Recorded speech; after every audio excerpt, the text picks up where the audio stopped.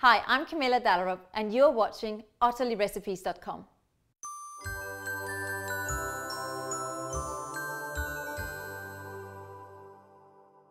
Hi, I'm Camilla Dallerup. Now we all know how much time it takes to get Christmas right, from decorating the tree to sorting out the festive menu.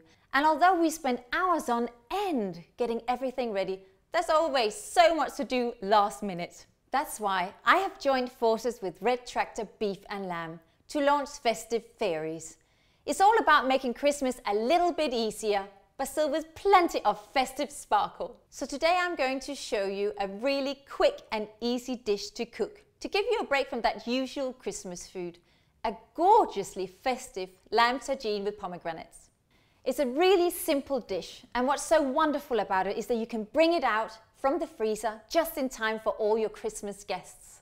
For this recipe you need lean boneless shoulder of lamb cut into cubes, oil, onions, ginger, turmeric and paprika, garlic, salt and pepper, saffron, hot water, apricots, thyme and a cinnamon stick, fresh coriander and pomegranate seeds. Right, let's get started. First of all, choose a big dish like this which can be used on the hob and in the oven. Right, let's start by putting some oil in there.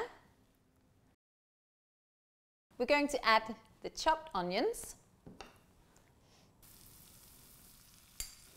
Then we're going to add in the ginger, turmeric and paprika and salt and pepper.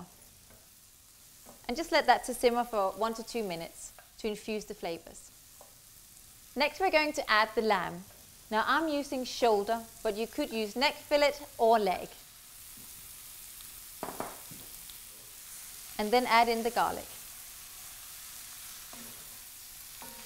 Now mix it all up and make sure it's all covered in the flavored oil. Now just leave that to cook for 4 to 6 minutes till the lamb is brown all over. Now great meals start with good quality ingredients. So when you're out shopping for lamb, always look out for a quality mark, like this Red Tractor lamb logo. The logo shows you that the meat is farm assured, so you can know it's been responsibly produced. So when you're happy with the color of the meat, you can add the water and the saffron. Just bring to the boil and then reduce the heat. Then just cover and simmer for 2 hours. Or you could just pop it in the oven and then you could just carry on doing all your Christmas preparations. Now 20 minutes before the end of cooking time, we're just going to add the cinnamon stick, the thyme and the apricots, and of course the fresh coriander. We're just going to give it a stir.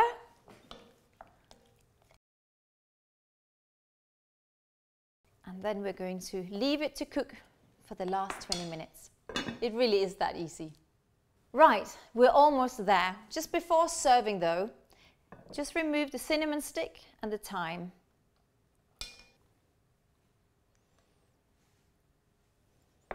And then we're ready to dish up. I must tell you, it smells absolutely delicious.